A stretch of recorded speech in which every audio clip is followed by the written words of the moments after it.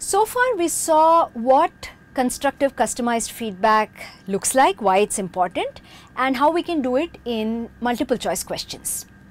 But many of us instructors also would like to assign longer questions or problems requiring process steps and so on.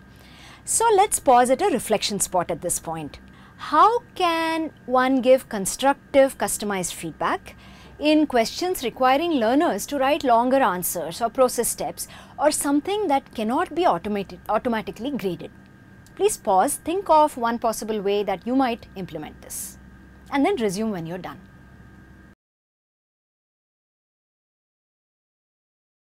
Some of you might have come up with your own ideas about how to give feedback in a MOOC setting for longer answers.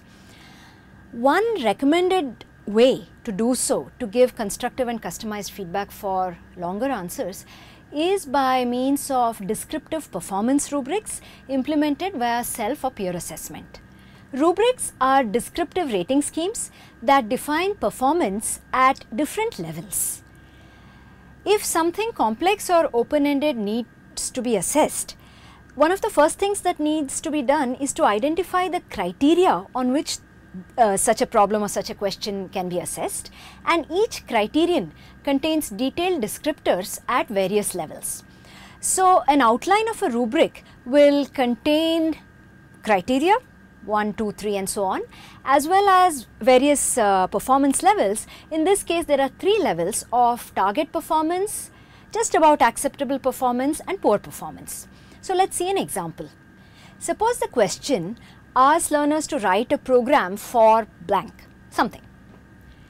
The important criteria that may be used to assess and give feedback on such a question is whether the learner has specified appropriate logic, whether the code is readable, the correctness of syntax and so on. There may be other criteria that some of you may think of. In order to write levels, what can be done is to go through criteria one by one and first decide what is the target performance level, and then consider the major issues that make up the target performance, and then write the other levels. So let's actually look at a more concrete example. So if we take the criterion of readability of code, a target performance can be that meaningful variable names are assigned, the learner has commented on the various program lines, there is indentation to maintain readability and so on. If a practice such as commenting of the lines is not done, perhaps some of us might consider it to be a smaller error, and we will look for whether the variable names are meaningfully assigned. So a learner who writes meaningful variable names but forgets to comment would be given a score of acceptable. And if none of this is done, if all the issues are missing, then the score would be poor.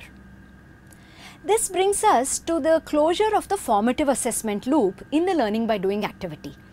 The learner begins by doing the activity and gets feedback on where their work is at that level, and also gets steps that point them towards reaching the learning goals or the learning objectives.